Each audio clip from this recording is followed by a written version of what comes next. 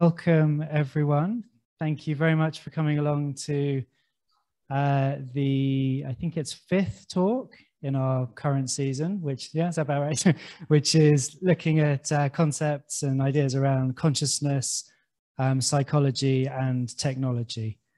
And we're really pleased today to have Professor Lackey, Jennifer, joining us from Northwestern University, which is just north of Chicago, I believe, Jennifer. So this is one of the ways we're taking advantage of our complex hybrid setup as managed by the long-suffering Robin over here, by having speakers from around the world joining us.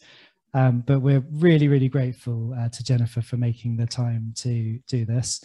I should remind you all that we will be recording the talk. So if you're saying anything embarrassing, please go on mute until the Q&A, when, of course, any embarrassing questions are very welcome. And do also bear in mind, if you're joining us on video, that you are probably on our screen here, even if just tucked away in the corner. So just factor that into your calculations about what you're doing. Jennifer Lackey is the Wayne and Elizabeth Jones Professor of Philosophy at Northwestern, also Director of the Northwestern Prison Education Program, President of the Central Division of the American Philosophical Association, Editor-in-Chief of Philosophical Studies and Epistemic, yeah, something like that, a journal on epistemology, let's say. And most of Professor Lackey's research is in the area of social epistemology, focusing on issues at the intersection of epistemology and the criminal legal system. She has won the Dr. Martin R. Leibowitz and Eve Llewellyn Lebowitz Prize for Philosophical Achievement and Contribution, as well as the Young Epistemologist Prize, and many other grants and fellowships. So an extremely illustrious speaker, and we're delighted to have you here with us, Professor Lackey, or Jennifer, if I may.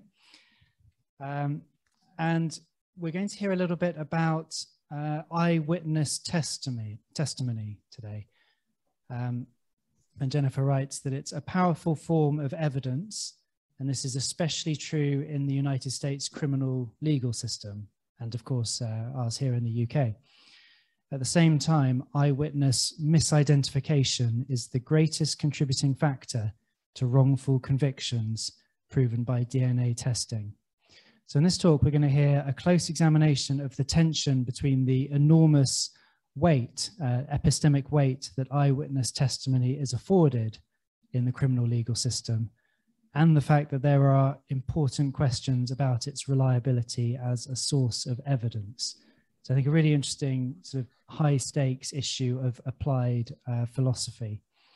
So Jennifer, we'll ask you to talk for up to 40 minutes. So about 8:15 or 2:15, I think, for you. I'm not totally sure, but 40 minutes from now. And then we'll open up to questions, which I will chair, and we'll take those from the room, but also from people online, and I will do my best to coordinate all of that. So Jennifer, thank you again for joining us. We're really grateful to you for doing this, and over to you. Of course, thank you so much for having me. So I just want to, I always say this when I'm working off my laptop, I have my screen is very small, so I can't see any of the images of the people. So if you need to get my attention, just please unmute yourself and let me know, because I can't see the chat or anything. I just see my slides on my screen. So thank you again for having me. The talk that I'm going to give today is part of a broader project that I'm working on, a book project. And during the Q&A, I'm happy to tell you a little bit about how I apply the framework that I'm going to develop today to other phenomena, such as confession evidence, the plea deal process, recantations from like domestic violence survivors, and so on. So there's the framework that I'm going to be developing today has a lot of very concrete applications in the criminal legal system, but today I'm going to be talking about eyewitness identifications. So eyewitness testimony, and my expertise is in the United States criminal legal system, but I know that there are some similarities with the UK system. You guys, to the extent that we diverge, many of the ways in which we diverge is to your benefit. But much of what I say today, I think, will apply to many criminal legal systems. So eyewitness testimony is obviously a very powerful form of evidence. And this is especially true in the United States criminal legal system. I think this is a really nice quote from Justice William Brennan in a dissent, 1981 dissent. And he says, all the evidence points rather strikingly to the conclusion that there is almost nothing more convincing than a live human being who takes the stand, points a finger at the defendant and says, that's the one. But eyewitness misidentification is the greatest contributing factor to wrongful convictions proven by DNA testing, playing a role in more than 70% of the 350 convictions overturned through DNA testing nationwide. And as I'm sure you are all aware, that number is massively artificially small because many cases of wrongful convictions involving eyewitness misidentification don't have DNA testing or don't have enough DNA left at the crime scene or don't have DNA testing that is suitable for testing and so on. So that number is incredibly small relative to the number of wrongful convictions where eyewitness misidentification plays a role that is thought to hold. So what I want to do today is offer a close examination of the tension between the enormous epistemic weight that eyewitness testimony is afforded in the US criminal legal system and the fact that there are important questions about its reliability as a source of evidence. I'm going to look at lineups and interrogations, and I'm going to be looking at them for a very specific reason, and that's because they are both processes whereby a testimony can be extracted from eyewitnesses through practices that are manipulative, deceptive, or coercive. I'm then going to show that when testimony that is extracted in one or more of these ways is given an unwarranted excess of credibility, the eyewitness in question is the victim of what I call agential testimonial injustice. And this is a concept that I developed, like I said, throughout the book that I'm currently writing. And I'm going to conclude that since much of the testimony of eyewitnesses is both extracted and given this excess of credibility, there's a fairly widespread form of epistemic injustice being inflicted upon testifiers in the United States criminal legal system. And so this is going to call for reforms along both dimensions. Lineups and interrogations should go through a witness's agency rather than around it. And the weight of the resulting testimony should be viewed within the broader context of its significant fallibility. So there are many factors that contribute to eyewitness misidentification, but I want to focus on those that relate to interpersonal aspects of the process by which eyewitnesses make the identification or offer the identifying testimony. And the two interpersonal processes that tend to play this role most often are lineups and interrogations. So in standard lineups, the lineup administrator knows who the suspect is and is able to provide cues to the eyewitnesses that steer the selection towards the suspect, either intentionally or unintentionally. So for instance, if a witness chooses, who the administrator perceives to be the wrong suspect, they might say, are you sure? Do you want to take another look? And so on. In both live and photo lineups, non-suspect fillers often don't match the description provided by the eyewitness, which can cause the suspect to stand out to a witness. In fact, empirical evidence shows, psychological studies, that having non-suspect fillers who don't match the description dramatically increases the likelihood of a misidentification.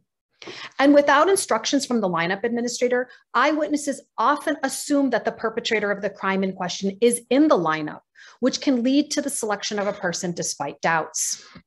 And so to avoid these kinds of problems, it's recommended that lineup administrators not know which person is or which photo depicts the suspect, and that the eyewitness is informed of this so that there are no subtle cues being conveyed to the witness. A lineup should also consist of at least 6 members, 5 of whom are fillers unknown to the eyewitness and who match the eyewitness's description. The suspect's position in the lineup should be determined randomly, and the eyewitness should be advised that the perpetrator may or may not be among the members. And people or photos should be presented one at a time with a decision made before presenting the next. And eyewitnesses should not be allowed to go over the sequence or to have people or photos placed next to one another. And this sequential way of doing lineups or photo arrays has been shown again through psychological studies to dramatically increase reliability, because when people are shown an array of people, they often reason to, they often go through a process of elimination. Well, that one doesn't look like the person, and that one doesn't look like the person. And they reason to the person who most resembles who they thought, was at the scene. And sequential lineups avoid this problem because the witness is asked to make a decision immediately after seeing each person or each photo. And an assessment of witness confidence should be taken at the time of the identification and before feedback from police or others. And this is because there's a lot of evidence showing that the closer witnesses get to trial, the higher their confidence level goes in their identification. So they might start off at a lineup saying, I think that's the person. And by the time they're on the stand at trial, they'll say, like, I'm certain that is the person I saw. Now, with respect to interrogations, the Reed technique is the most common interrogation technique used in North America. And it is used on both suspects and on witnesses. And the Reed technique involves two different kinds of tactics. Maximization is a hard sell approach that involves the interrogator trying to scare or intimidate the witness, offering false claims about the evidence, exaggerating the seriousness of not cooperating, and so on. While minimization is a soft sell approach in which the interrogator tries to lull the witness into a false sense of security by offering sympathy, tolerance, face-saving excuses, and even moral justification. So to just look at a concrete case, Troy Anthony Davis, the case of Troy Anthony Davis. So Officer Mark McPhail was working as a security guard at a Burger King in Savannah, Georgia, when he was shot and killed in a nearby parking lot as he intervened to defend a homeless man who was being assaulted, whose name was Larry King. Davis was found guilty in 1991 of multiple counts. And despite this, there was no physical evidence linking him to the crimes, and his convictions were based solely on the testimony of eyewitnesses. Well, in addition, and not just eyewitnesses, there were also witnesses, but it was all witness testimony. He was sentenced to death on August 30th, 1991, and he was executed on September 21st, 2011, despite, kind of a massive public outcry that there was very, very good evidence that he was in fact innocent. So there were 10 eyewitnesses and 2 informants who testified against him at trial. And in subsequent affidavits, an astonishing 9 of the 12 witnesses revealed that their testimony was false or inaccurate. In fact, in an amicus brief, the Georgia Innocence Project identified 3 major problems with the trial that sent him to death row, all of which focused on the witness testimony. But the 2 that are most relevant for our purposes are that eyewitness testimony was influenced by suggestive photo arrays, and statements and testimony from eyewitnesses were the result of suggestive and coercive interrogation techniques that were designed to incriminate Troy Davis. So for instance, Dorothy Farrell was one of the 10 eyewitnesses in the case, and she witnessed the scene immediately after the shooting.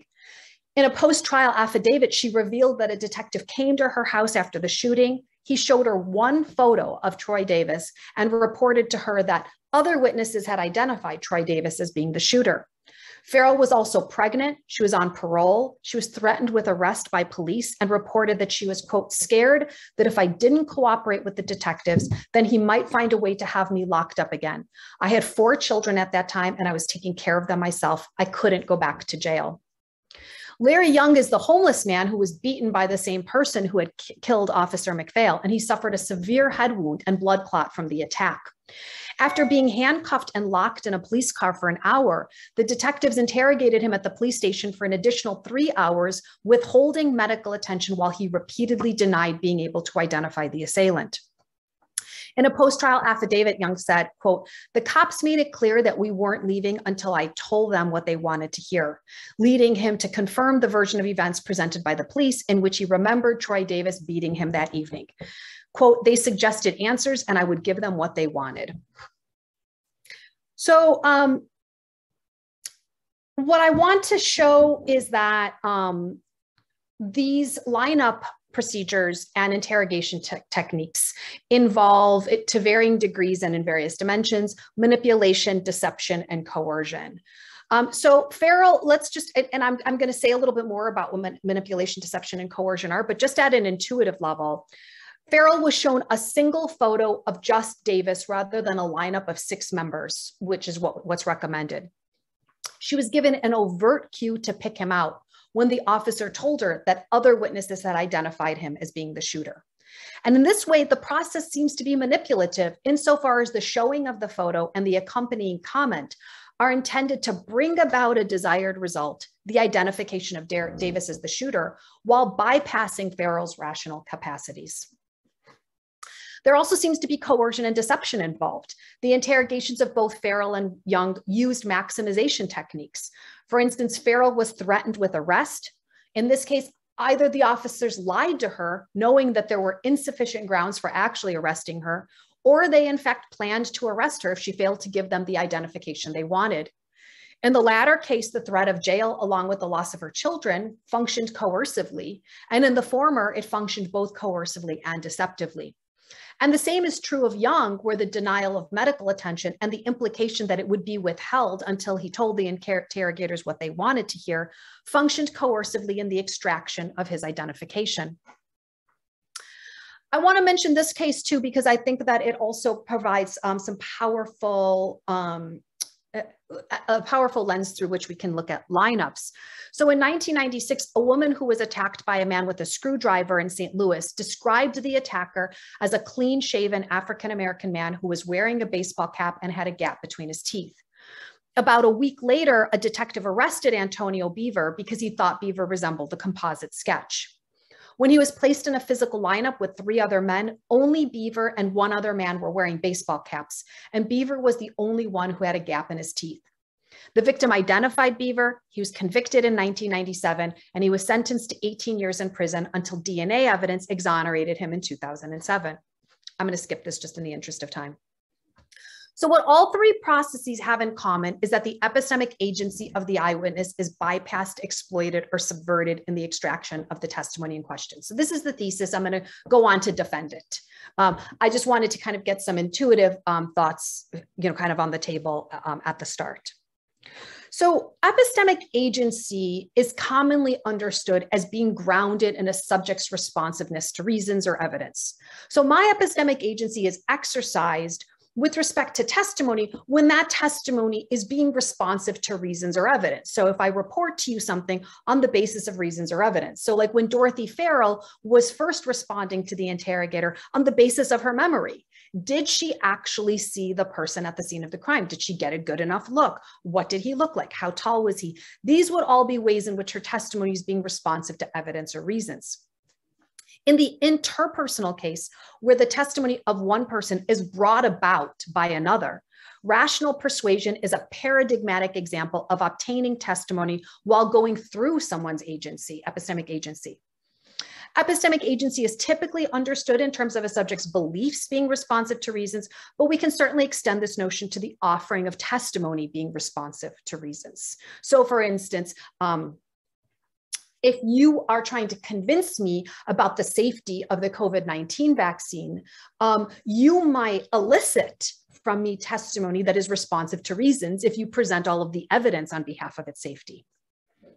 In contrast, testimony is extracted when it has been obtained through an interpersonal interaction that bypasses, exploits, or subverts a speaker's epistemic agency. And manipulation, deception, and coercion are the 3 central ways in which these sorts of interpersonal processes can extract testimony from a speaker. Now, at a high level of generality, there are 2 ways to influence a person's decision-making.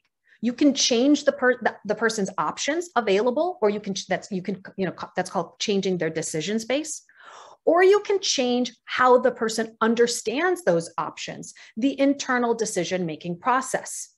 And rational persuasion can operate at either place.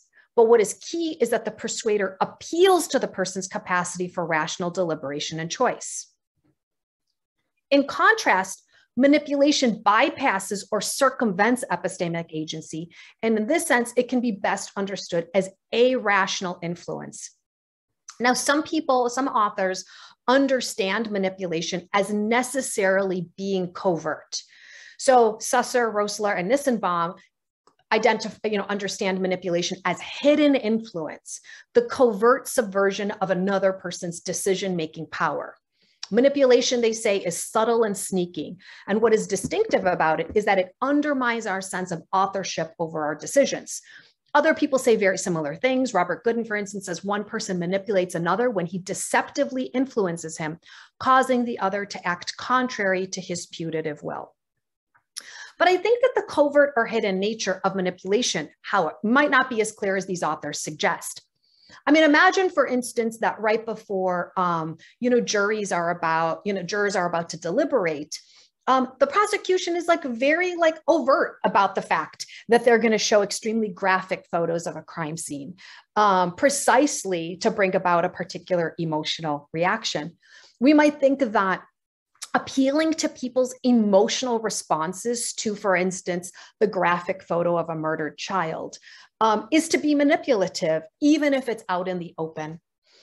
There are other ways we can imagine this as well. I mean, one of my favorite examples, being the parent of teenagers, is, imagine, for instance, that my daughter asks me to pick her up from a friend's later this evening, and I tell her I have a prior engagement.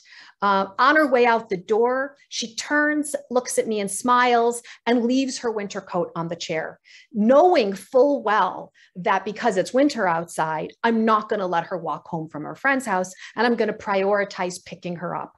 We might think that that's overtly manipulative behavior. She knows full well, in fact, she looks back at me and smiles. She knows full well that by virtue of leaving her winter coat at home, that I will, given my sense of duty as a mother, prioritize her well-being over my prior commitment. So I don't myself think that manipulation needs to be covert in the way that many authors think that it has to be. Given this, for our purposes today, I think we can understand manipulation as intentional, irrational influence. So it's the circumvention of another person's rational decision-making power for the manipulator's desired end, even if it is overt or out in the open. Deception, usually a very classic way of engaging in deception, is to deceive. And to deceive is roughly to aim to bring about a false belief in another person. So if I lie, I'm engaging in deception because I'm aiming to bring about a false belief in you. And while the category of deception subsumes deceiving, it's a broader category, including, for instance, concealing information. To conceal information is to do things to hide information from someone or to prevent them from discovering it. Often concealing information constitutes deception or attempted deception. So concealing information, I think, can be understood widely so that it subsumes, among other phenomena, concealing evidence, which is particularly important when we're looking at, for instance, the criminal legal system. So manipulation and deception can target both ways of influencing a speaker's decision-making, the decision space, and the internal decision-making process. Stores, for instance, can manipulate the options available to you by having only sugary drinks available at checkout lines. Or they can manipulate the way in which you understand these options by having only sugary drinks be eye level. You can be deceived by being told that your only options are to purchase the deluxe internet package or not at all. Or you might be deceived with respect to how you see your options by being shown the incredible internet speed using a server that's not actually the company's in question. Coercion, in contrast, is said to be different from both of these because it is said to target the decision space or the available options. So, for instance, coercion is understood, one way to understand it is to offer irresistible incentives. Or coercing someone might mean eliminating all of the acceptable alternatives. In this way, coercion is said to depend on the rationality of the person being coerced. Remember that manipulation was understood as being a rational influence, but coercion is said to depend on the rationality of the person being coerced. Christian Coons and Michael Weber, for instance, say the instruments of coercion, threats, incarceration, other penalties, are attempts to alter the context of choice, making it rational for you to comply. In this way, the coercer typically treats the coerced as rational. In fact, coercion depends on the targets being rational. So while coercion robs someone of choice, it doesn't affect that person's ability to engage in rational decision-making. So I think that we can see that there are several features of standard lineups that can be manipulative. The number of fillers, their similarity to the suspect, the ordering of the people, the cues provided by administrators. In all of these cases, lineup administrators can steer witnesses toward the identification of a particular person, not by appealing to rational persuasion. For instance, which would be, if they were appealing to rational persuasion, they would say, so are you sure, does that person seem as tall as the person as you remember at the scene of the crime? Did that person have glasses on, short hair or long hair? But as we can see in a lot of the cases, that's not what's happening. They're circumventing their epistemic agency by giving subtle cues or by manipulating the fillers and having them not look like the one person that they want to be identified, and so on. Lineups can also involve deception. It can involve deception regarding previously existing evidence. For instance, an administrator falsely reporting that other witnesses identified a suspect. Deception regarding the lineup process. For instance, an administrator deliberately concealing the information that the suspect may not be in the lineup. Deception regarding the consequences of not making an identification. For instance, the eyewitness is lied to about the repercussions of not choosing a suspect, such as the possibility of facing arrest. And lineups can involve coercion. When all of the acceptable alternatives have been eliminated, such as not choosing a suspect at all, not choosing a particular suspect, and so on, and the eyewitness is left with only the option of identifying the person the administrator wants to be chosen, the identification is coerced. Now, max interrogation techniques can also involve these. I'm going to skip the Allison one because I didn't go over that. But in general, intimidation, offering false claims about the evidence, exaggerating the seriousness of not cooperating, all of these are manipulative and deceptive. The interrogator is steering the witness to a desired end, which is testimony with a particular content, through causing false beliefs. And scaring witnesses through threats of arrest, imprisonment, loss of children, and so on are coercive because our eyewitnesses are left with no acceptable option but testifying. Now, when an eyewitness is manipulated into choosing a person in a lineup through the inclusion of dissimilar fillers, she's being irrationally influenced to conform to the administrator's aims.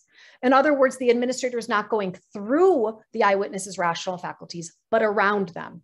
And in this way, her capacity for being responsive to reasons and evidence is bypassed. When an eyewitness is deceived into identifying a suspect, perhaps through the presentation of false evidence that others have already pointed the finger at this person, her epistemic agency is being exploited. In particular, fabricating evidence that interrogators know will be compelling to a rational agent is exploiting or weaponizing the eyewitness's epistemic agency for the desired end of obtaining incriminating testimony. And coercion undermines epistemic agency by shifting the nature of the question and the relevant considerations from the theoretical to the strictly practical. For instance, the eyewitness is no longer asked to consider whether she remembers seeing the suspect with the gun, but whether she values her freedom and her children more than giving the interrogators what they want. This isn't to go through agency, around it, or even to exploit it. It's to subvert it. It is to say, at this moment, evidence and reasons about the original question are no longer on the table, and now you are simply a practical agent trying to keep your head above water. By bringing to bear swamping considerations that in many respects change the topic through the changing of options, epistemic agency is overthrown.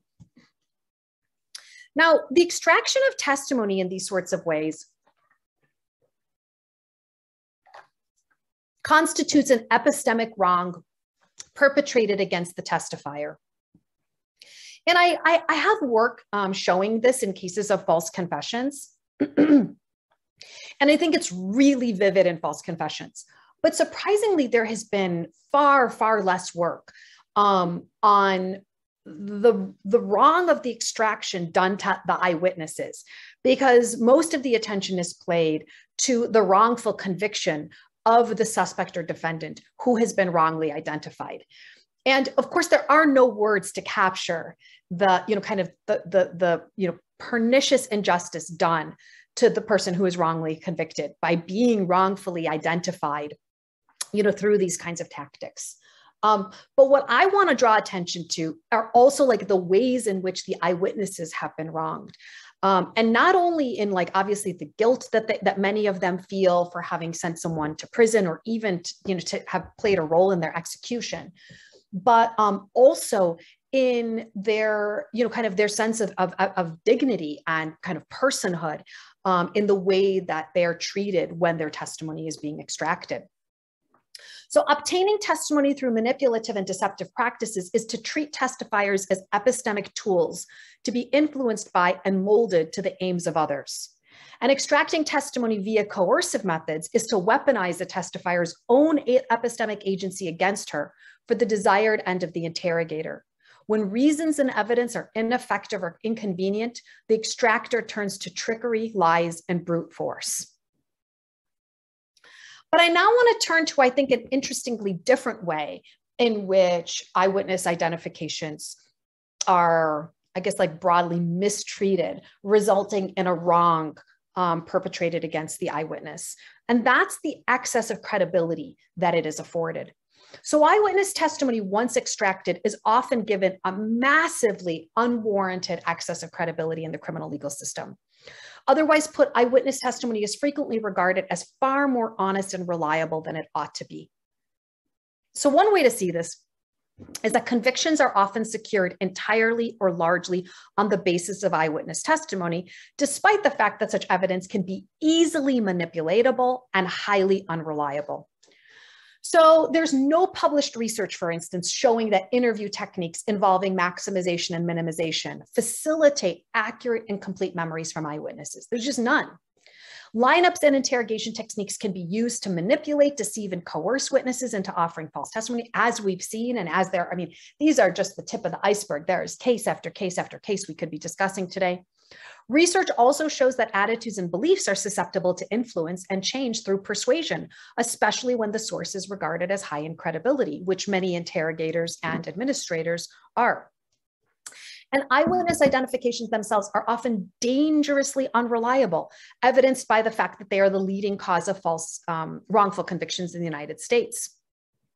There's also cross-race bias, which involves individuals having less difficulty identifying and remembering faces of their own race than those of a different, less familiar race. So while eyewitness identifications are often unreliable, cross-racial identifications, which involve an eyewitness of one race identifying a criminal suspect of another race, are particularly untrustworthy. 42% of wrongful convictions involving eyewitness misidentification also involved cross-racial misidentification. And cross-racial misidentifications are especially unreliable when a white eyewitness identifies a black suspect. More precisely, a Black innocent suspect has a 56% greater chance of being misidentified by a white eyewitness than by a Black eyewitness. As Duff McGee writes, eyewitness testimony may be the least reliable and yet the most compelling.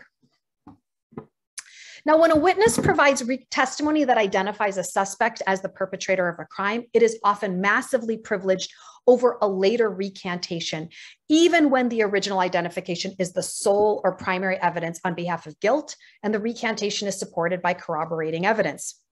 Now, legal scholars have noted the credibility deficit that's attached to recanting testimony, pointing to a general judicial skepticism that has become so universal that it appears to have given rise to an inference that recantation evidence is not trustworthy and should be treated as such, absent the movement's ability to persuade otherwise. This is often supported by this opinion in People versus Shilitano. This is a quote. Here's the quote. "There is no form of proof so unreliable as recanting testimony. In the popular mind, it is often regarded as of great importance. Those experienced in the administration of the criminal law know well its untrustworthy character." But what hasn't been fully appreciated is the flip side of this. So, it has been recognized in the legal literature that there is this just deficit this just kind of judicial skepticism that we see with recantations. But what people don't recognize is the flip side of that, and that's the massive excess of credibility that's given to the original eyewitness testimony. Most of the considerations on behalf of discounting recantations cut both ways and provide no reason for a general preference for the original testimony of eyewitnesses. For instance, recantations are thought to reveal the untrustworthiness of the witness. Fears are expressed that the witness has recanted under duress or because of coercion. Close relationships between defendants and witnesses are cited as reason for skepticism. And worries are expressed about the court being manipulated. But each of these could be equally invoked to call into question the reliability of the eyewitness identification in the first place. To the extent that these considerations raise concerns about reliability, identifications and recantations should be in the same exact epistemic boat. But courts systematically treat them not only differently, but radically so. In fact, identifications are preferred even when the original testimony is offered by vulnerable witnesses prone to fear or intimidation, and their later adult selves recant with very plausible explanations for why they were dishonest in the first place. In a very well-known case, Kathleen Crowell-Webb, at the age of 16, accused Gary Dotson of abducting and raping her.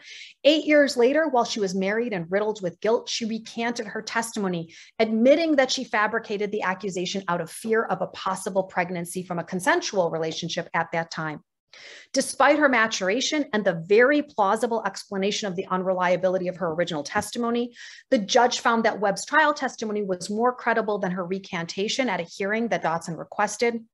Eventually, however, in 1989, he became the first person, Dotson, in the United States to be exonerated on the basis of DNA evidence. Credibility, another way we can see the massive excess of credibility that is given to eyewitness identifications is that they're resistant to counter evidence. Again, let's look at what the judge said in Chilatano, bearing in mind that the witnesses to crimes, this is a quote, are often of a low and degraded character, and that after they have given their testimony, they are sometimes influenced by bribery and other improper considerations. It is evident that the establishment of a rule which left the power to grant a new trial to a defendant to depend upon recantation by such witnesses would be subversive to the proper administration of justice. So we see here just a straightforward bias, right, against people who are witnesses, saying that they're of a low and degraded character, and those are the grounds for privileging the original identification and rejecting the recantation. Obviously, I think you can see that makes absolutely no epistemic sense and is grounded in nothing more than a bias. So we see that eyewitness testimony is weighed too heavily. It distorts other evidence, such as recantations, which are just seen as, kind of evidence of unreliability, and it's resistant to counter evidence. Think about the case of Troy Davis, where, 9 of the witnesses recanted and said that they had been coerced into testifying. Nevertheless, the state went through with executed him. So again, way too heavily, we saw that, the testimony not only secures convictions, but also executions. Given how fallible and manipulatable eyewitnesses are, this is just far too much weight. It distorts other evidence, such as recantations, and it's resistant to counter evidence, as we saw in the Davis case. So I now want to identify what I call agential testimonial injustice. A speaker is the victim of what I call agential testimonial injustice when these two things happen to them. When they have testimony that is extracted in a way that bypasses, exploits, or subverts their epistemic agency, and then that testimony is given unwarranted excess of credibility. So the second kind of wrong, I already mentioned the first kind of wrong of agential testimonial injustice is in the extraction. But the second kind results from that excess of credibility. And here one is epistemically wronged by virtue of being regarded as a testifier or a giver of knowledge only when one's testimony is extracted and is thus the product of a process that subverts one's epistemic agency. I think there's an instructive parallel here. In ancient Athens, enslaved persons testified in judicial proceedings only under torture. So they were regarded as credible only when their testimony was extracted through interrogation techniques that undermined their epistemic agency.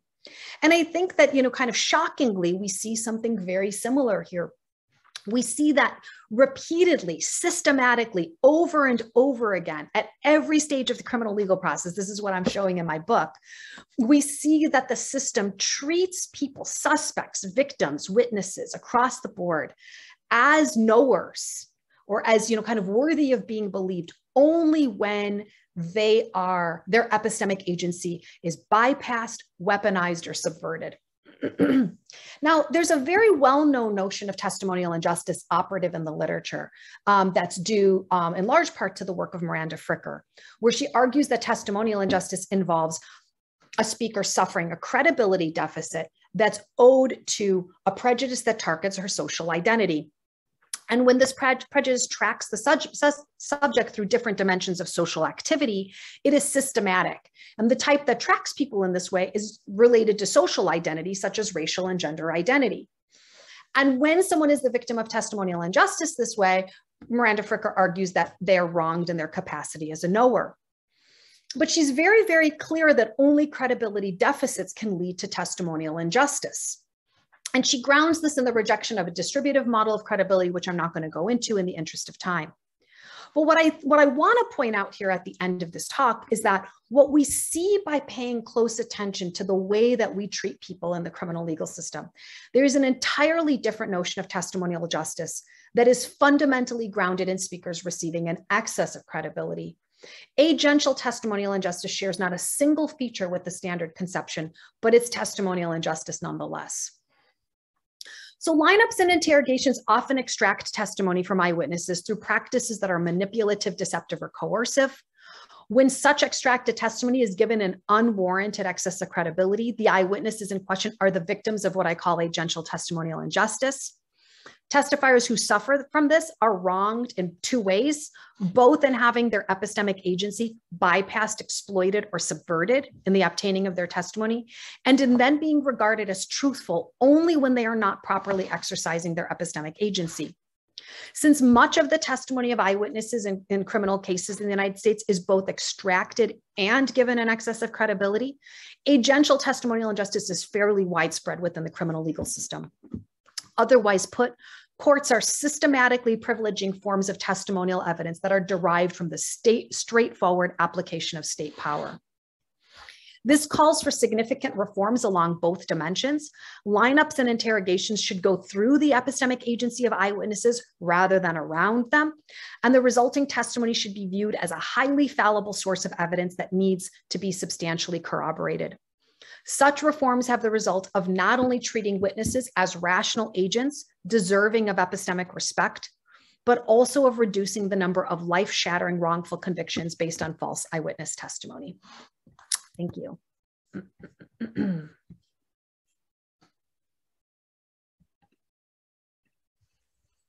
Thank you very much, Jennifer. You packed a huge amount in there. That was excellent, very, very clear.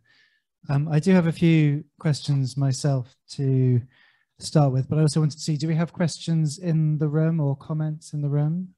We do have a few.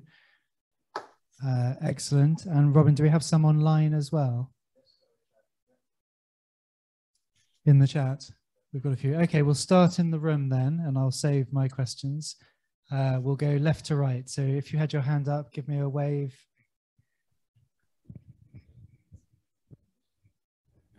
Hello, thank you for your talk. That was really interesting.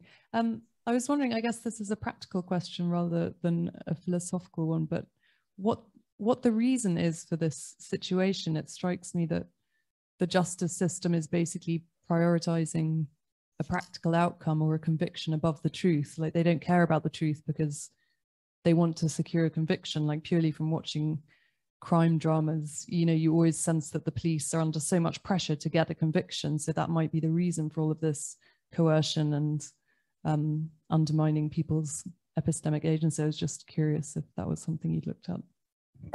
Yeah, so I mean, I've given a lot of talks on these issues over the years, and in the United States, I think there's like a lot of there really is just like deep suspicion and skepticism of police and prosecutors and people who are incarcerating people in this country.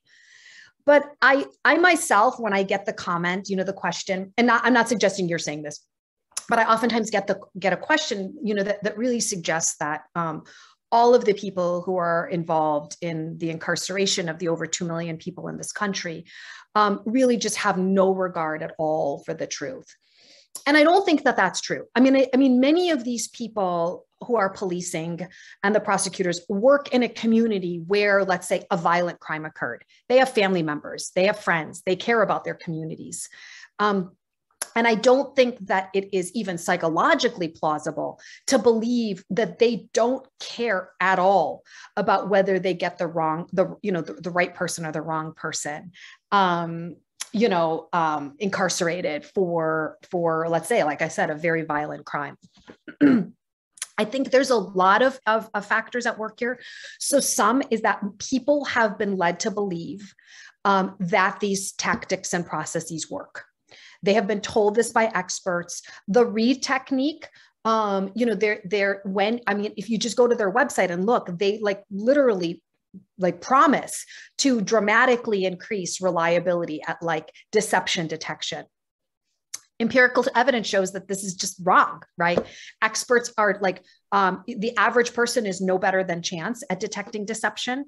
And experts who go through this training are not much better than the ordinary person. So I think that there are a lot of false beliefs about our reliability in these processes. I think that being in a community where you're being trained in a particular way. I mean, I was at a conference a couple of years ago on false confessions, and it had, judges and prosecutors and defense attorneys. And, I think I was the only philosopher there. And one of the people who was there does a lot of the training across the country in the United States for police officers with interrogation. And he got up because there were social scientists talking about how unreliable these techniques are, and lots and lots of academics and people talking about this. And he got up and he said, "We got very good at getting confessions. Unfortunately, we didn't realize that we didn't get very good at getting true confessions." And I think that there was just this deep belief before all of the social scientists told us otherwise, that no one would falsely confess to something that they didn't do. I mean, there are cases after case of people confessing to killing their parents, their sibling, and that they didn't do. And I just think that that sort of defied logic. Nobody thought that people would do this. So I think there's just been this long-standing belief in the criminal legal system that these techniques work, that no one is going to come in and say something that is going to put them at risk. Why we think that these same techniques should be used for witnesses, I don't know. But there's a long-standing belief that these sorts of tactics work. And so I do believe that that's at least partly what's going on here. Thank you. We have another question in the room. Thank you very much for your talk. I was thinking that now we have more and more video evidence of the crimes, and yet again, we keep seeing the same kind of injustice being served as well, even when you have video evidence. So is there a way of using this video evidence to compare with the witnesses and see a way of separating what's a systemic problem of this over condemnation of people, for example, and what's really a problem of the quality of the memory of people, or these methods of identification? When you say video, do you mean of actual crimes occurring? Yes. So we have videos of people, for example, doing all kinds of things. And even though there is video, people interpret the video in a way that's unjust. Mm-hmm. Yeah. So, I mean, I definitely think that, video evidence is, when available, and it is available still in a very small percentage of crimes, just, kind of percentage wise. So, I mean, certainly that will complicate things. I mean, in the United States, I mean, so many body cam videos have just fundamentally changed the way that I think the public looks at policing. I mean, so many of these cases where police officers are being prosecuted would not have occurred without body cam. I mean, just wouldn't have. So that is, I mean, there definitely, you know, it is a significant impact that we see from videos. But I also think that, you know, as you mentioned, videos can be subject to interpretation and can be subject to manipulation as well, just in terms of the way that the story is told. And of course, oftentimes, even when there is video, you see like a snippet and there's a before and an after. And the before and the after can also be massively subject to a lot of the concerns that I discussed in my talk. So I think that video evidence, you know, certainly plays an interesting role in these conversations, but I think that even when they're present, there still are a lot of these kinds of concerns surrounding oftentimes what is oftentimes just a snippet. Thank you. We'll take one more in the room, then we'll go to a few online. Yeah, I have a similar question, actually. Thinking about DNA evidence, you pointed out at the beginning that there are many cases in which there is insufficient DNA evidence, but the quality of and access to DNA evidence surely is increasing now as it becomes more sophisticated. And I would have thought that creates the opportunity for the emphasis which is placed on eyewitness evidence to be reduced and greater emphasis to be placed on DNA evidence when it is available. And I'm wondering if that is happening or whether there is a resistance to that shift, de-emphasizing eyewitness, adding to the emphasis of DNA evidence. And if there is resistance, why that's the case. Yeah, that's a great question. Thank you. So, so there's several things to say. So, so first of all, there are still a huge number. I mean, it's a significant percentage of cases where there are convictions on the basis of just purely eyewitness identification, where there's just no relevant DNA. So, I mean, one of the things that you see a lot of people advocating who work in these areas is for alternative legal paths to overturn wrongful convictions. In the United States, we have been so focused on DNA exonerations, but there has been a lot of talk about finding legal pathways.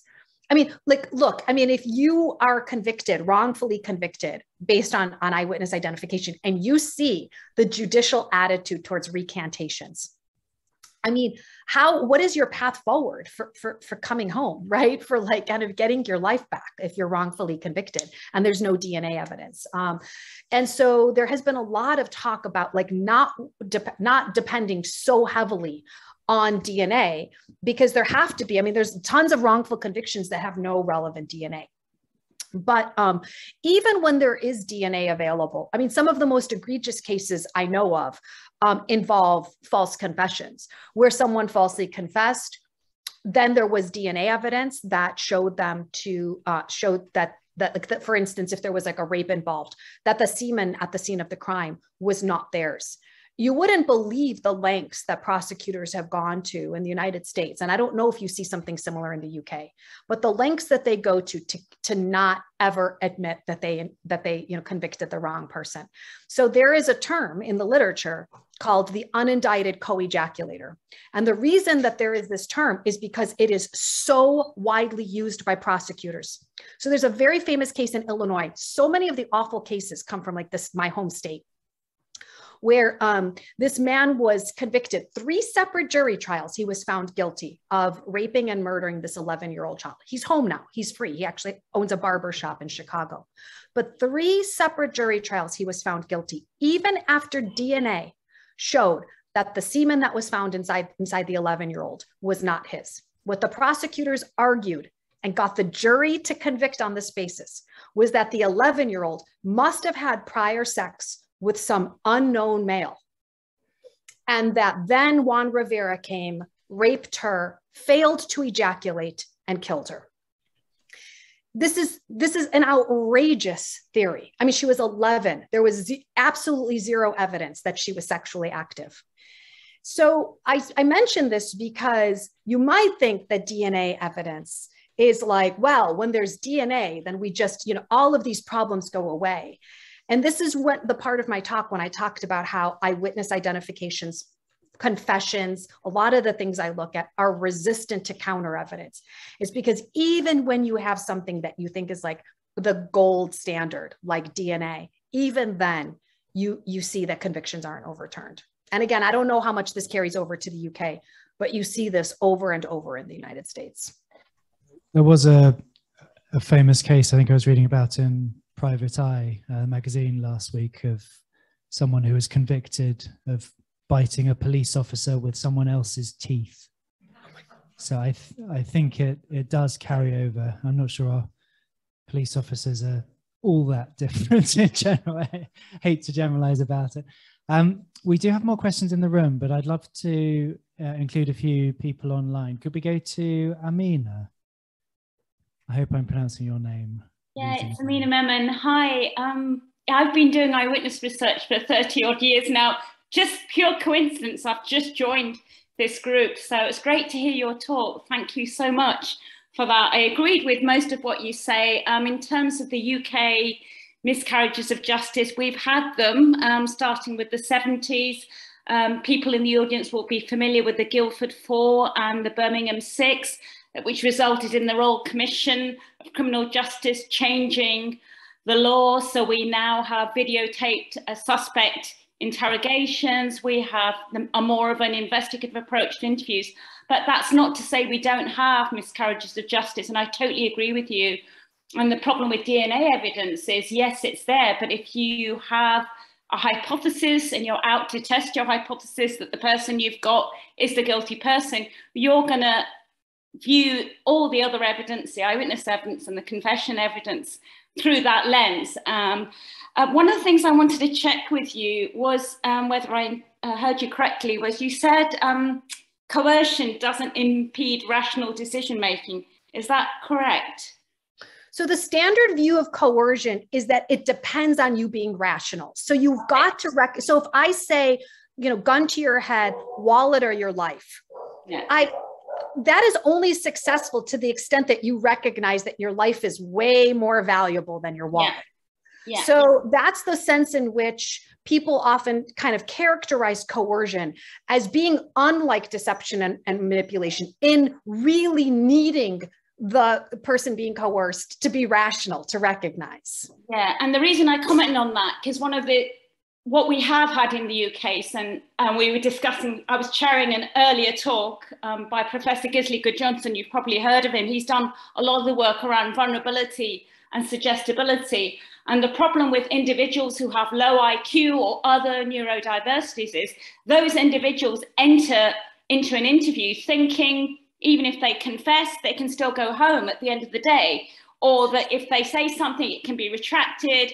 And it's okay, or that the DNA or evidence will clear them eventually. And so in that case, you've got vulnerable individuals. And this is where the UK's made great progress in providing support. Again, the policy's there, whether it converts to practice, we don't know. And I think you have the same problem in the US. But, this has been a major issue in that a substantial proportion of the population that fall prey to the kinds of errors you've talked about are individuals who are vulnerable, and are easily manipulated by, as you've talked about. Just one more comment about the UK when it comes to lineups, which is one of my areas, is we do have double-blind lineups. So the Police and Criminal Evidence Act, the Codes of Practice, so police officers should not, strictly speaking, know the position of the person in the lineup.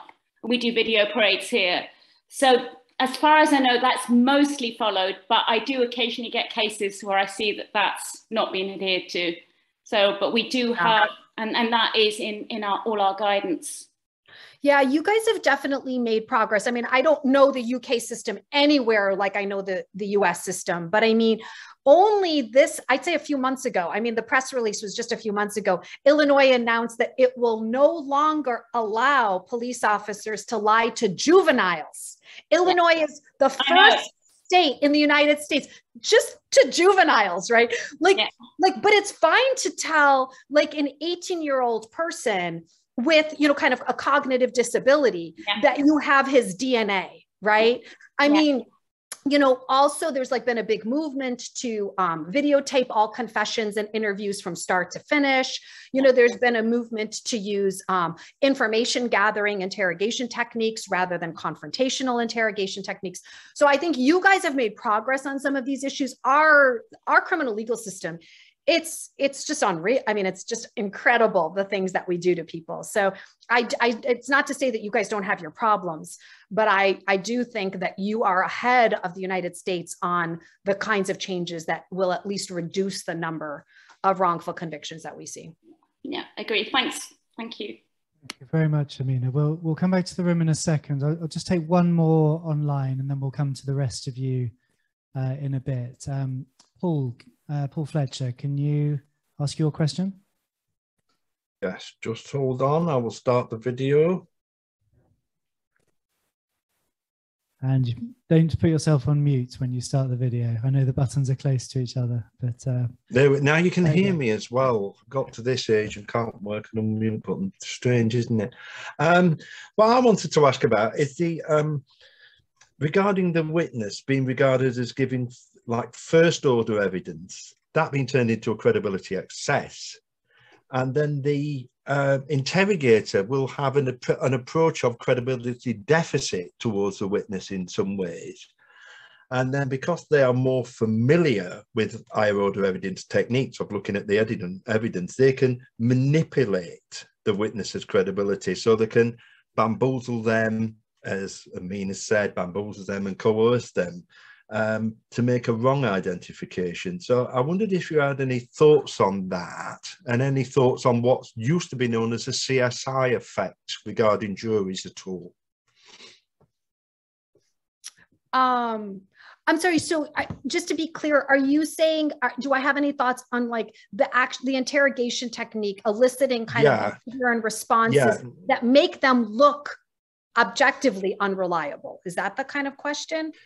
Yeah, when they can actually get a witness and they can use their techniques on there to sway a witness towards a wrongful identification when the witness internally believes they're absolutely correct on an identification. So they're coerced into changing their beliefs, so to speak. Yes. I actually find this more fascinating with confessions, like internalized false confessions, where interrogators get people to believe like, yep, I murdered my own parents. I murdered my sister, right? I must have blacked out. There must be, I mean, you see interrogations where like kids will say, there must be a good Michael and a bad Michael. And I guess bad Michael was jealous of my sister. So I murdered her in my sleep, but don't remember it. I mean, yes. So, I mean, like I said, I'm writing a whole book on these issues. So I discussed that kind of phenomenon a little bit more with the confessions. And how I think that there's a particular kind of like perniciousness to the co-opting, not only of someone's testimony, but of their like belief states as well. And the encroachment on, you know, what I call their epistemic agency. So if we're in the realm of asking questions about justice, for instance, the co-opting of their sort of belief states, of their mental attitudes, their memories, there's something even like kind of more pernicious, sort of a deeper kind of targeting of their dignity as an epistemic agent, to get them to not only tell you what you want to hear, but to actually believe what you want to hear. I also have a chapter in my book on extracting remorse, apologies, admissions of guilt at like parole hearing, at like in front of parole boards and at sentencing hearings. And I think there is also like something kind of pernicious about, you know, getting someone to act sorry, you know, act remorseful when they didn't do anything. Do you know what I mean? As the only condition for release. available, right? To apologize to a victim's family when they didn't do anything, they're innocent, you know? So I think there's a lot of different ways in which what I call agential testimonial injustice encroaches on people. And I think you're exactly right, that like when it encroaches on your memories, your belief states, there's something particularly, just particularly harmful about that. Thank you, Jennifer. We've got a few more in the room. I've been promised a quick question here.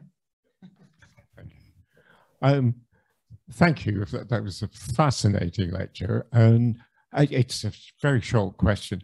You know, early on you were talking about the questionable lineups where you've got people of different heights, possibly different ethnic mixes in a lineup.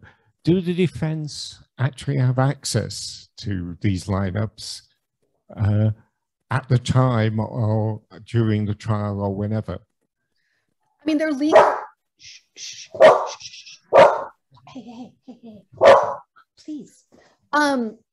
They're legally entitled to them. But I mean, of course, what is the law and what actually happens in practice is a dramatically different thing oftentimes. Moreover, there's also the relevant question about what jurors have access to and what they are told, right? I mean, this is one of the things that we saw a lot with confessions is that, like, so remember the case I was telling you about the unindicted co-ejaculator, Juan Rivera? You know, this is a local story. So like, you know, and because of my work in this area, like, I mean, I know Juan Rivera, he was represented by Northwestern attorneys, and Holly Staker, the victim, had a twin sister, and they recently interviewed the twin sister and said, you know, how do you feel about this? And she said, I believe that Juan Rivera was the murderer of my sister. How could he have known those details if he didn't do it? And that's because we don't have actually a recording, right? We don't have a recording of the interrogation. Please. Don't worry, Jennifer, take a moment if you need to. We don't have, oh, he's fine. Anyway, he's a border collie. So he's just like always on high alert, like thinking someone's grabbing the sheep, you know? You know, I think that, what we see, I lost my train of thought because of the dog. What was the question again? Go on. Yeah. Basically, it was how much access the defense have to these questionable lineups. Yes. And what I was focusing on is that it's important that the defense has access to it, but also that it be presented during the trial and that the jurors have access to it. Because even sometimes when the defense has access to it, it's not presented or it's not admitted or it's not allowed for some reason, or the prosecution makes some argument about why it shouldn't be included. And when you see this, I mean, like this, like I said, with confessions, you end up just getting this like coherent narrative where it looks like the suspect has access to all of these details that only the killer would know, right? But in fact, if they had access to the techniques and what happened and how many days it took and to get this confession and so on, I think the jurors would have a very different attitude. And so this is something that the United States has been highly resistant to. I'm really curious what about the UK, but expert testimony about the unreliability of eyewitness identifications, for instance, like calling social psychologists to the stand to talk about how unreliable eyewitness identifications are. The United States has been very reluctant to allow this kind of testimony at trials. It would make a huge difference to have social scientists get on the stand and talk about how easy it is to get any one of us to confess to something we didn't do. Just, deprive us of sleep for enough days, and so on, make some subtle promises and threats, and so on, right? Just wondered on that point, Jennifer, you talked about the very high percentage that were incorrect or proven false of eyewitness testimonies. Do you have a sense of what proportion of cases overall involve eyewitness testimony? Like how widespread is it, and does that explain some of the reluctance to challenge its reliability? I mean, eyewitness identification in the United States is a leading cause of evidence for, the number, I'm not saying that the number of cases where that's all the evidence that is had, but eyewitness identifications play a role in a very significant percentage of convictions in the United States. I don't have the number off. I don't know if the number is out there, but I do know that there is enough empirical evidence that it plays a very significant role in a you know. Potentially some of the house of cards topples if you take away that piece from a lot of cases. Mm-hmm. We had a question from you, Brian. Hi there, thank you very much. I recognize a great deal of that, partly because I spent some years as a full-time police psychologist helping the police force to try to do things in a better way. I'm kind of appalled that John Reed still gets a mention, because we are talking about classic work 50 years ago. I know. And there's been so much work done since then. I know. I just pause here to say hi to Amina Memon, who is one of our most distinguished researchers in the UK. And it turns out that my wife recognizes her from a completely different channel. So sometimes this eyewitness stuff works wonders. But one of the things that I think is an interest, it might be a distinction, is that in the United States, and I think in Scotland too, up to a point, prosecutors are very closely involved with their witnesses. They speak a lot to them and prepare them very well. Whereas it's been the tradition in England is that that's dangerous, and that prosecutors don't talk to their witnesses. Once the witness has given a statement to the police or been interviewed on a videotaped record, then that is left until they get to court. But otherwise, it causes a zealous sense of teamwork, which is counterproductive. We can all see that.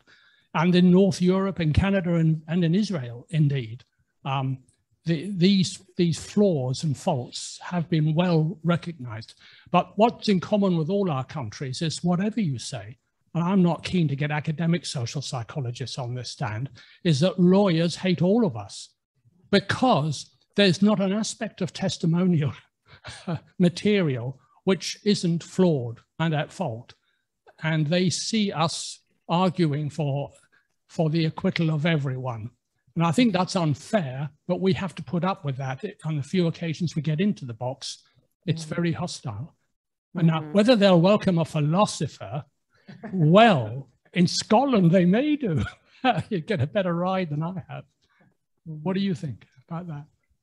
Yeah, I mean, I think that you are exactly right about the relationship between the prosecutor and witnesses. It's in the United States, it's not just that prosecutors get become friends with witnesses.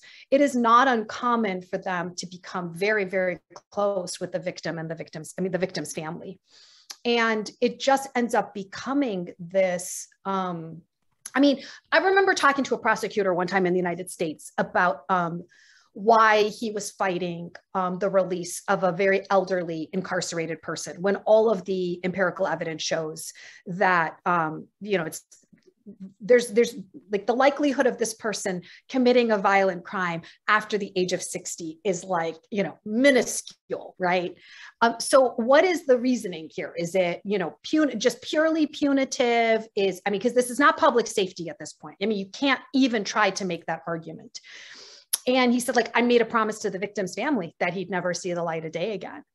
And I think that in the United States, that kind of two different sides, two different teams is, two different sides. I'm in the courtroom a lot just because I also founded this prison education program at Northwestern. And so I'm at a lot of resentencing hearings, and, it literally is like, you've got your side to sit on and there's the other side, right? And it's literally even visually like that in many courtrooms. And I think that you're right, that it would be a lot better off, I think, if the testimony was taken. I think this also contributes to a lot of the empirical evidence. I'd be curious to see in the UK, though, because there's a lot of evidence that shows that as witnesses get closer to trial, their confidence level increases. And I wonder how much of that is through repeated interaction with the prosecutors, and how much of that is due to another phenomenon. But at least in the United States, there is so much preparation and so much, what you should wear, whether you should shave, how you should talk, how you should look, how you should order your testimony, and so on. Thank you. We've got a few more questions online. I'm going to let you come in quickly, Robin, before we go back online. Hi, Jennifer. That was great. Sorry, I'm you might call a lay general philosopher and not really an expert in law, but I did experience the cross-race bias when it was shown 3 books of faces of gentlemen who were black after a handbag snatch, and I had no chance whatsoever of trying to identify them.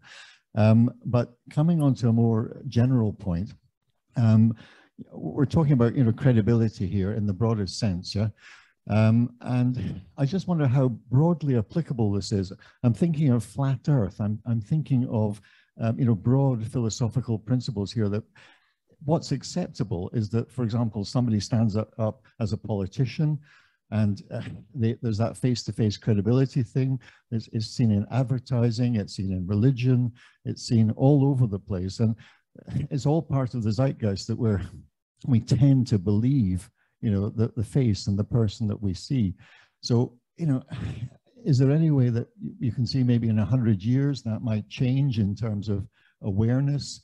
I've just had a look at your book, which seems fabulous, by the way, Epistemology of Groups, and I'm definitely going to read it. But I'm just wondering how general the principles that you talk about in terms of, in specific terms and legal terms, how can they be possibly applied more generally in society? Thank you. Yeah, so I guess I wanted to mention, first, let me just say that that book, The Epistemology of Groups, that's not the one that talks about this stuff. That book is in like written form right now. So it'll be going to the publisher probably within the next month or so. That book is going to be called Criminal Testimonial Injustice. So like kind of broader thoughts. So, I mean, I think that there are 2 different aspects of the phenomenon of agential testimonial injustice, both of which are worthy of, I think, all of us asking, not just in the context of the criminal legal system, but more broadly. So there's the extraction component of agential testimonial injustice.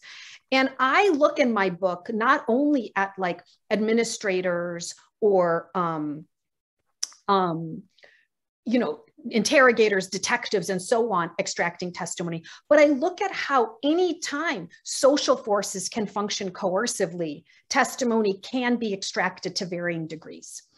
Now, this is a very extreme case, but for instance, I discuss cases where, you know, kind of abusers get domestic violence victims to recant their claims of abuse, and how their threats about the kids or the house and so on function coercively. So I think that we can see manipulation, deception, and coercion functioning throughout our lives, not just in the criminal legal system, to varying degrees, whenever there is like social pressure of some kind or other to say something that doesn't really reflect our own values or our own reasons or our own autonomy or agency. And I think that when we regard that testimony from someone as somehow really being their truest self, I think we should be worried about that. That's one component. The other is the massive excess of credibility that we're giving to this. And I think that that also is like a general phenomenon that we should be worried about. It's really fascinating because one chapter of my book, all I do is talk about how both in the law and in philosophy and in the social sciences, you see what I call the one directional model. And that's this belief, both normatively and descriptively, that if we're going to do someone wrong in how we treat their speech, it's always going to function in one direction, and that is as a deficit. So this is really like the heart of Miranda Fricker's book on testimonial injustice. We harm people. So there's like a ton of work in critical race theory showing that like Black defendants, Black victims are, you know, kind of not believed. They're regarded as liars. There's a ton of work in like kind of feminist scholarship showing how women aren't believed on the stand and how women's demeanor is, you know, kind of a strike against their credibility. And one of the things that I try to argue in one of the chapters of my book is that the situation is multi-directional, the way in which we harm people and their speech, right? And I talk about how it twists and it turns, and sometimes it's completely turned on its head. So women are regarded as liars when they report, you know, kind of sexual assault in the United States criminal legal system. But if it is a white woman pointing the finger at a Black man, all of a sudden she's given a massive excess of credibility. A Black man might be regarded as a liar in the criminal legal system, but when he confesses to a violent crime, he's massively believed. So one of the things that I point out in this chapter is that this deficit model, this one directional model that pervades scholarship in, kind of in academia, is just really misguided. We harm people in many different directions, right? And we harm people by believing them too much. And this somehow is, I think, like very paradoxical for people to think, but it's true. When you say something really awful and I believe you too much, I can harm you just by as much as I can by thinking that you're a liar. And so that's one of the takeaways that I think goes beyond the criminal legal system in my book, is that this one directional deficit model is way too limiting. Unfortunately, we can hurt people in a lot of other ways.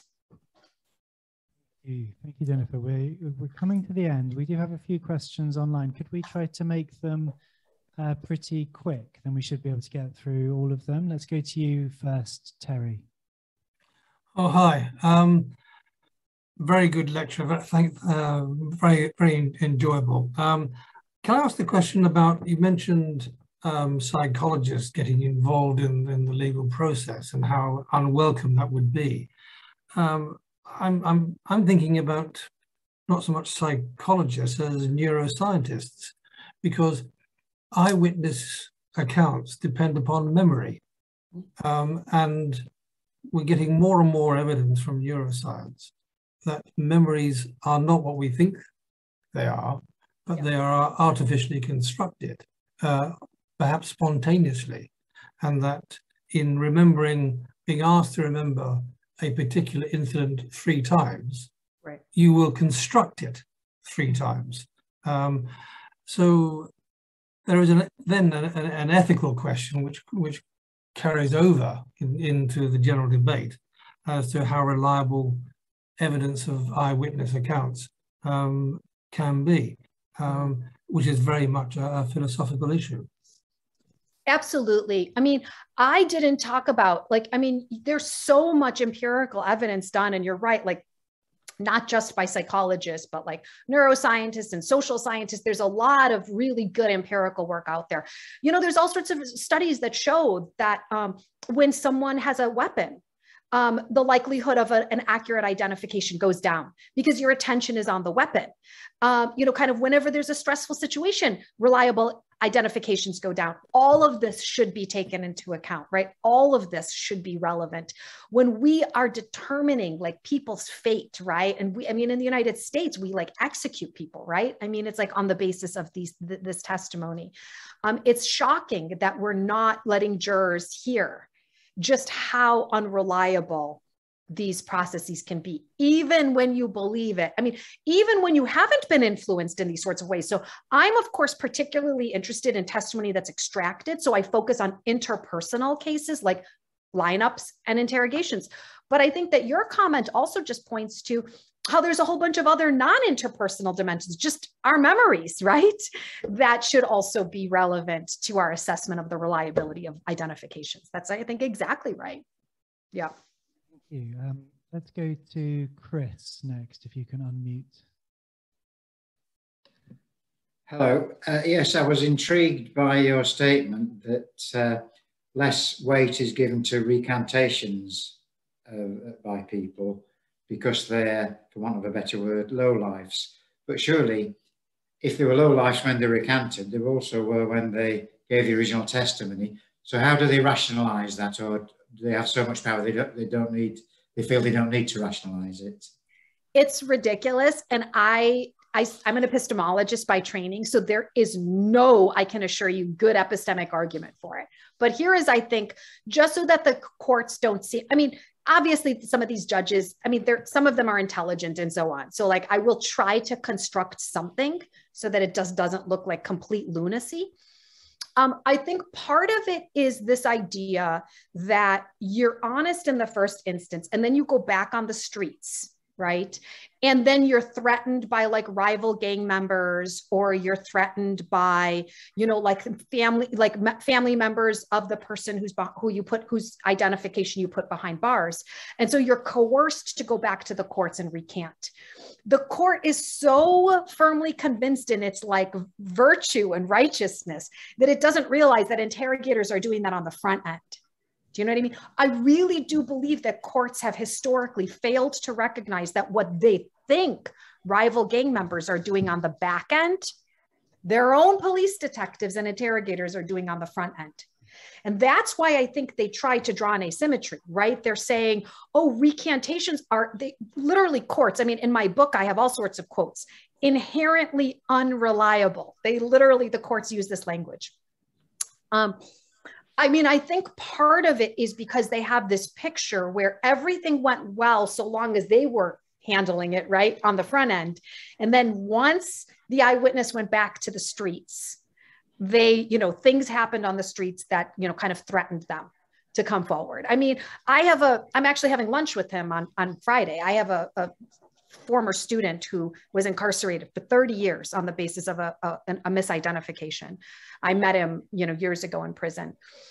And I mean, there was one eyewitness, and he was, there were 3 people were shot, 2 were killed, and he was the only survivor. And they got an identification from him, you know, while he had been shot 9 times while he was in the hospital room. Years later, he moved out of Chicago. He went to Texas. He became a father. He had 2 small children at home. He just was riddled with guilt. He put these 2 guys behind bars, came back and recanted. Literally, the court rejected the recantation and said, he's doing this out of gang loyalty, after he had already overtly like retired from the gang that he had been in. The court literally, I mean, the court couldn't see that like this person could be motivated by guilt and doing the right thing. All they could see was that there has to be some really illegitimate motive here. I mean, there was no physical evidence. Obviously, my student was innocent. There's no physical evidence. So I think that's what's operative. I mean, again, I'm not going to have a good argument because there is no good argument. But when you see the reasons that the courts use for rejecting the recantation, it's, you know, manipulation. They're trying to manipulate the court. There's just no recognition that that could have happened on the front end. Thank you. Thank you very much, Jennifer. I think we're just closing. Maybe I could ask one question to finish off, which is, you know, on the picture you've talked about with police officers manipulating witnesses into statements that are then manipulated by prosecuting lawyers into manipulating jurists and jury members to reach a conclusion. What's your level of confidence and faith in the jury system? Like the jury system as opposed to another one? Or, I think that, you know, part of, this is not really an answer to your question, but I mean, just going back to something I said earlier, I mean, I think one of the real problems with the jury system is how much policing is done in terms of what they're able to hear and see. That's, I mean, I guess one thing that I'm just gonna, I mean, since we don't have a lot of time, I think that's one thing that I'll just highlight near the end. Juries need to be able to do their jobs, right? And so like, even in the Juan Rivera case, I mean, come on, like the unindicted co-ejaculator, I mean, I've got nothing to say there. But one of the things I will say is that the jurors saw a coherent confession typed up from Juan Rivera. They didn't know that it took 4 days to get that out of him, that he had been, you know, in the room for days, that he was literally described by a psychiatric nurse as being in the middle of a psychiatric episode. He was banging his head against the wall as he was signing this. The first draft had so many incoherencies when they brought it to the state's attorney. He said, get that out of here. Go back and interrogate him again and bring me one that is coherent and consistent. They go back to the cell while Juan Rivera was on suicide watch, fed him information, and walked out with a signed, consistent, coherent narrative. That's what the jurors see. So like, look, I mean, I'm not saying the jury system is perfect, but what I am saying is that there are so many front end problems before what even gets in the hands of the juries that we need to deal with, because juries cannot do their job when they are being handed. If I was handed, and then I went in and her bedroom was the second on the left, how would he know that unless he was there? You don't realize as a juror that the interrogators literally feed this to them. You know, that's why, I mean, some of the reforms we've talked about, videotaping interrogations and from start to finish, and not lying to anyone, let alone juveniles, and making sure that juveniles have counsel present while they're being interrogated. I mean, there's, anyway, there's so many things we could do on the front end so that jurors are better placed to do their jobs. Fantastic. Thank you. Thank you so much, Jennifer, for answering questions so well and staying with us for the full time. Really appreciate it. Of course. Thank you so much. It was really a pleasure. Take care, everyone. And I'm pleased I didn't ask too many questions, because most of the things I was going to ask were asked much better by people with much more expertise than me. So thank you to our audience for fantastic questions. Next month, in 4 weeks' time, we are going to attempt to have an actual live philosopher here in the room with us, if you can imagine such a thing.